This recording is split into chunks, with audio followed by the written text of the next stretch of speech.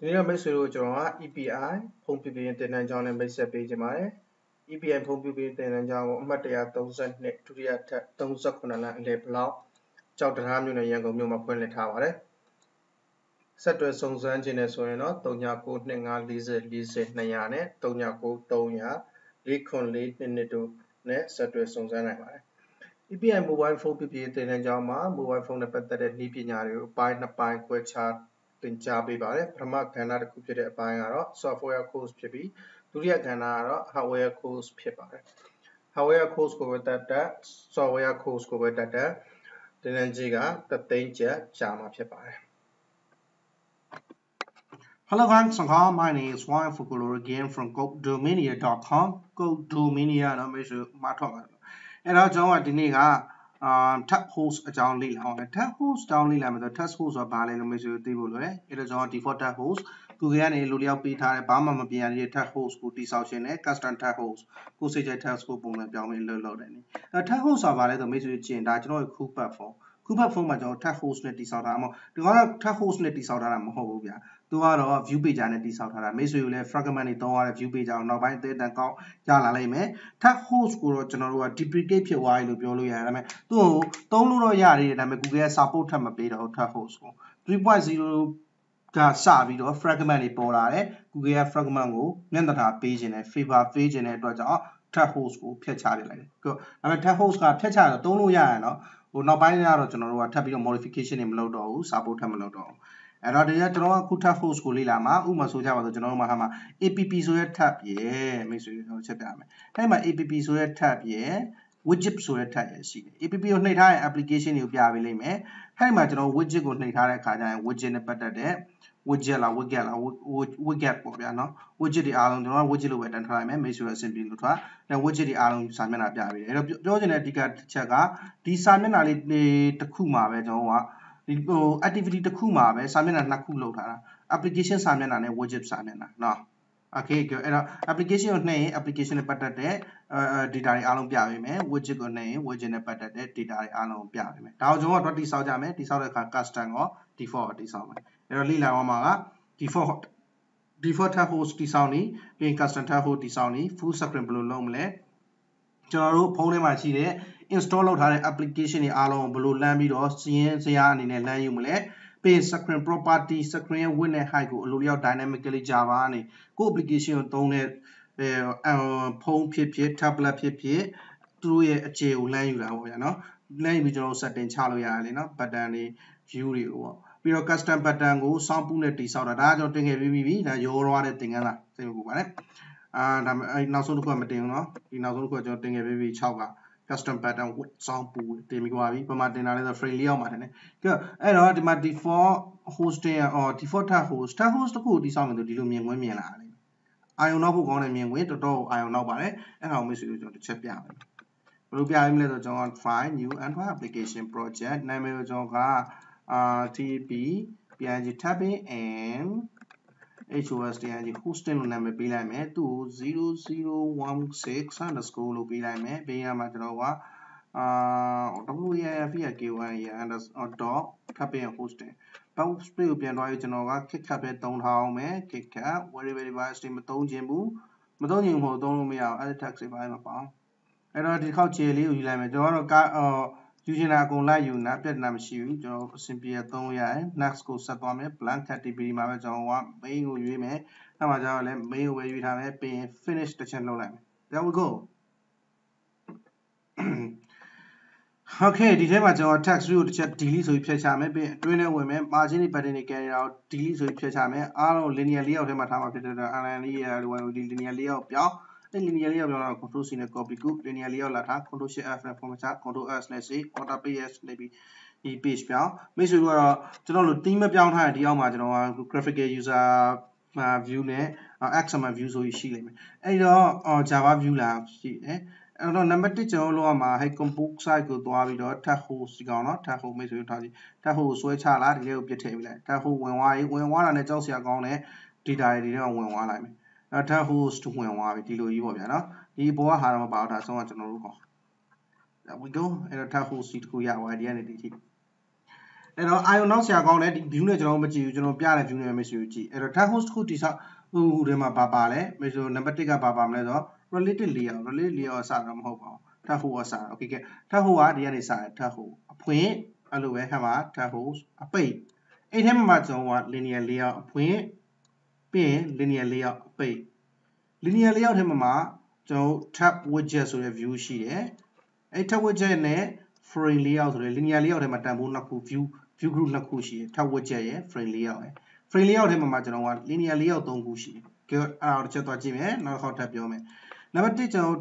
TabHost မှာအလိုလျောက်ဆွဲချလိုက်တာနဲ့ဘာကြီးပေါ်တော့ဒါမျိုးကြီးပေါ်လာတော့အများကြီးเนาะအဲ့တော့ data culture feature လေ့လာကြည့်မယ်ဆိုရင်တော့ analyze လုပ်မယ်ဆိုရင်တော့ဟဲ့ related layout နဲ့အားလုံးအုပ်ထားတယ်အဲ့ထဲမှာကျွန်တော်ကဘာပါလဲဆိုတော့နံပါတ်1 related layout နဲ့related layout နဲ့အုပ်ထားတယ်ပြီးရင် TabHost ပါတယ်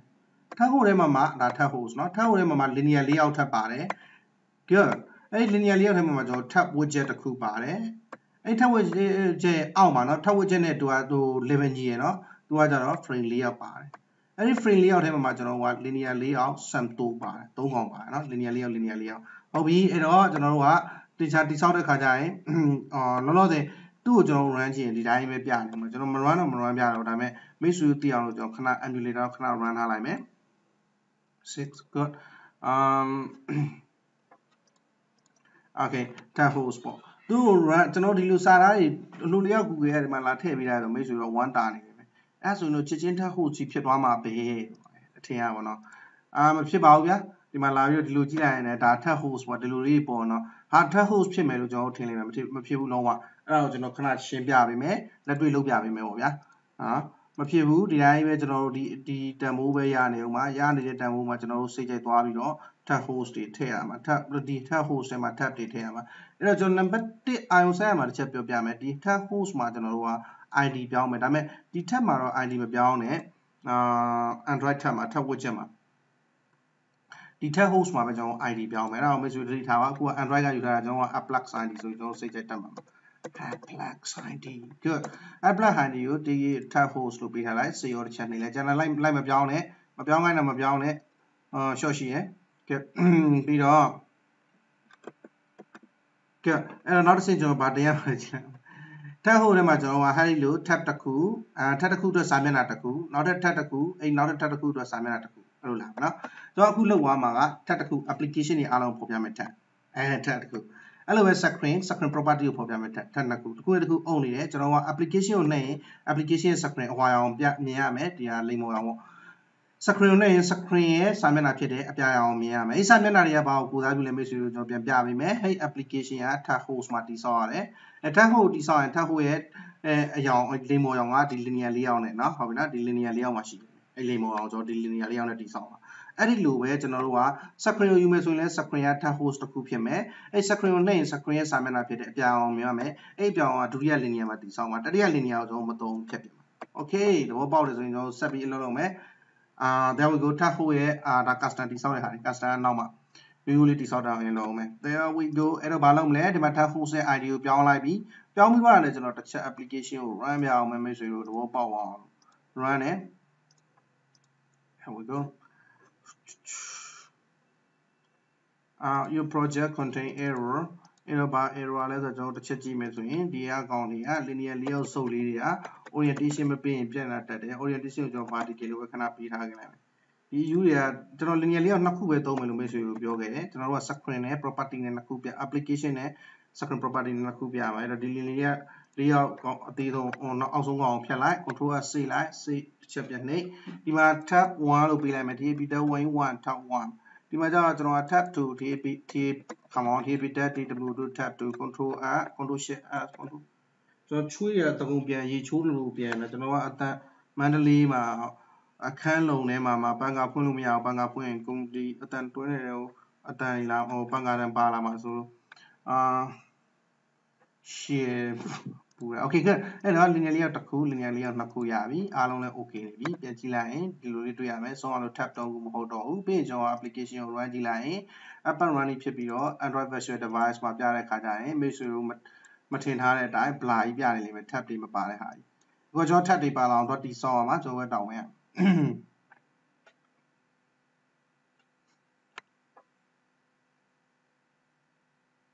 then we go to my tab in and hosting ဘာမှမပြရတယ်အဲ့တော့ပြအောင်ကျွန်တော်ဘာလုပ်မလဲဆိုတော့ကျွန်တော်က header တွေကိုတွားပြီးတော့ okay ဒီ app နဲ့ screen နဲ့ကိုဒီ TabHost မှာတွားကျင်ညာပြီးထည့်ပြီးအဲ့တော့ဘာလုပ်ရလဲလဲကျွန်တော်ကလွယ်လေးပါပဲမလိုတဲ့ menu တွေခဏဖြတ်တာမလိုတော့မဟုတ်သေးတန်လိုတယ်เนาะဒါတွေနောက်ပိုင်းသေးတန်တော့မှာလို့ဆိုကျွန်တော်ကသူ့တင်မှုချင်းအောင်မရောက်သေးဘူးအဲ့တော့ကျွန်တော်ကလာပြီးတော့ private TabHost ရဲ့ object တစ်ခုတည်ဆောက်မယ် TabHost TabHost host okay ကို control shift o နဲ့ import လုပ်ပေးထားပြီးရင်ကျွန်တော်က reference လာလုပ်ပေးမယ် TabHost host is equal to new new ကျွန်တော် Java နဲ့ရောတာ TabHost host file id r.id.host there we go ပြီးမှကျွန်တော် TabHost ထဲမှာဘာဖန်တီးမှာလဲဆိုတော့ tab လေးနှစ်ခုဖန်တီးမှာဘာထက်နဲ့ဘာထက်လဲမိတ်ဆွေတို့ပြခဲ့ပြီ application tab နဲ့ screen tab တို့ကိုဖန်တီးမှာ good အဲ့တော့ကျွန်တော်ကတွားပြီးဖန်တီးကြမယ်ဖန်တီးမယ်ဆိုရင်တော့ TabHost.host.setup setup ဒီ TabHost ကိုစပြီး setting up ချမယ်ဆိုတော့တစ်ချက်ပြောပေးရတယ်ပြီးရင် tag specification ဖန်တီးရတယ် specification လား pixel လားကျွန်တော်မသိဘူး pixel ဆိုမျိုးစိတ်လည်းဖြစ်ကောင်းဖြစ်နိုင်တယ်ကျွန်တော်တစ်ချက်ကြည့်ကြည့်အောင် test pixel ကို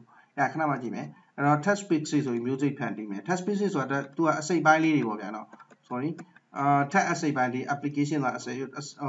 pixel မျိုးစိတ်တစ်ခုလားအဲ့လိုပြောမှာဒီဘက်ကလည်းတစ်ခုပေါ့ဗျာနော်နှစ်ခု app နဲ့ screen နဲ့အဲ့တော့ကျွန်တော်ကပထမတစ်ခုဖြစ်တဲ့ app ကိုဖန်တီးမယ်အဲ့တော့text pack tab spec spec text pack ကျွန်တော် spec spec လို့ပဲခေါ်လိုက်မယ် is equal to TabHost host.new text pack ရဲ့နာမည်ကိုကျွန်တော်ကကြိုက်တာပေးလို့ရတယ် tab 1လို့ပဲပေးလိုက်မယ်ကျွန်တော်နော် text pack ဒီ1လို့ပေးတာဒါ tab ရဲ့ specification တစ်ခုဖန်တီးတော့ပဲရှိတယ်ကျွန်တော်ဘာမှမလုပ်သေးဘူးအခုမှကျွန်တော် spec spec. သူကကျွန်တော်က set content view set content ကိုကျွန်တော်ဘာလို့တိဆောက်မှာ view မဟုတ်တော့ set content เนาะအဲ့တော့ hey text pack အတွက် content ကျွန်တော်တို့တစ်ခုတိဆောက်ရမယ်ပြောချင်တာကကျွန်တော်ကအခုဘာလုပ်လိုက်ပြီလဲဆိုတော့ one အတွက်ဒီ application လေးကိုတိဆောက်လိုက်ပြီဟုတ်ပြီเนาะ application tab လေးတစ်ခုပဲเนาะတအားများသွားတော့အဲ့တော့ application tab လေးတစ်ခုကိုကျွန်တော်တိဆောက်လိုက်ပြီဒီမှာမထိုးခင်များမထိုးခင်ချိန်လေးကျွန်တော်သွားလိုက်အဲ့တော့ application tab လေးတစ်ခုဖြစ်တဲ့ app ကိုတိဆောက်လိုက်ပြီဟုတ်ပြီเนาะဒီ app ကိုတိဆောက်လိုက်ပြီစာရမ်းမပြောင်းရတယ်ဒီတော့တိဆောက်ပြီးသွားပြီအဲ့ဒါတော့အောက်က layout file ကိုလည်းဒီ layout file ကိုလည်းကျွန်တော်တိဆောက်ပေးရမယ်ညွှန်းပေးရမယ်ဟုတ်ပြီနော်အဲ့တော့ဒီ text pack ဖြစ်တဲ့1အတွက် layout ကကျွန်တော်တို့ဒီမှာတစ်ချက်ပြန်ကြည့်မယ်ဆို text pack 1အတွက်က layout ကျွန်တော်မှာနှစ်ခုရှိရ linear layout 1 tab 1နဲ့ linear layout 2 tab 2လို့ရှိရအခုကျွန်တော်1အတွက်ကြတော့ tab 1ကိုပေးထားမယ်အဲ့တော့ကျွန်တော်က r.id. ဆိုပြီးတော့ tab y1 tab 1ကိုပေးထားလိုက်မယ် good ပြီးတော့ကျွန်တော်က tag ရဲ့ specification ရဲ့ indicator ကိုset indicator ထည့်နေ set indicator ဘာနဲ့ indicate လုပ်မှာလဲဆိုတော့ appx အသေးပဲလောက်ထားပါသူ့ဘာလို့ကြီးပေးတယ်ထင်တယ်ကျွန်တော် appx လို့ပြောလိုက် application ဒါဆိုကျွန်တော်ကဘာလုပ်ပြီးွားရည်လဲခါမှလာပြီးတော့ tab လေးတစ်ခုတိဆောက်ပြီး appx ပြီးတော့အဲ့ဒီ tabs ရဲ့layout လည်းကျွန်တော်တိဆောက်ပြီးွားတယ်တိဆောက်ပြီးရင်ကျွန်တော်က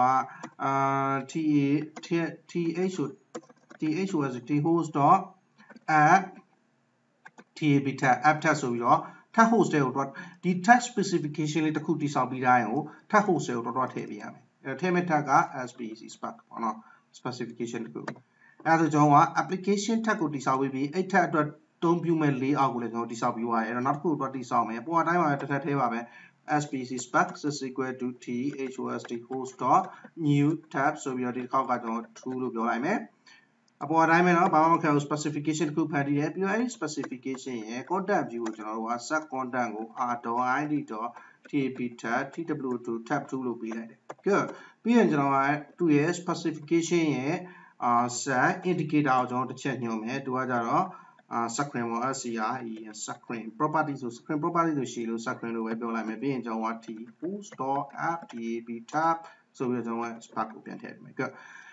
အဲ့တော့မိတ်ဆွေတို့ဘောမှာကျွန်တော်တို့က TabHost ထဲမှာ tab လေးတွေဖြစ်ပေါ်စေခြင်းနဲ့ဆိုရင်အဲ့ဒီ tab လေးတွေကိုကျွန်တော်တို့ကအတိအကျသွားပြီးတိဆောက်ရတယ်အဲ့ဒါမှာနော် tab ဆိုပြီးတော့ app ကိုတိဆောက်ပေးရတယ်အဲ့လိုပဲဒီမှာ app ကိုတိဆောက်ပေးတယ်ပြီးရင် TabHost ထဲကိုသွားထည့်ရတယ်အဲ့လိုပဲဒီက 2ဖြစ်တဲ့ screen ကိုတိဆောက်တယ်ပြီးတော့ TabHost ထဲကိုသွားဆိုရင် spec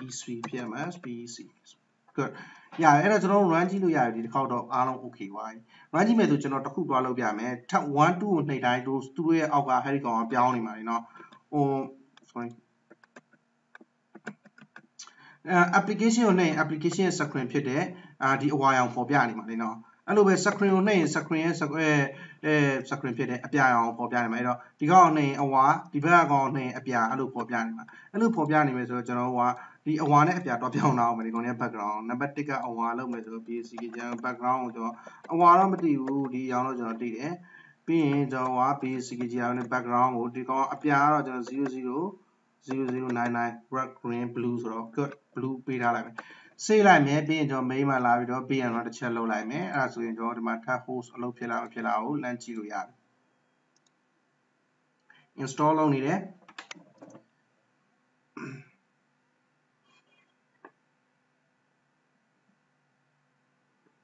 There we go ရပြီတဲ့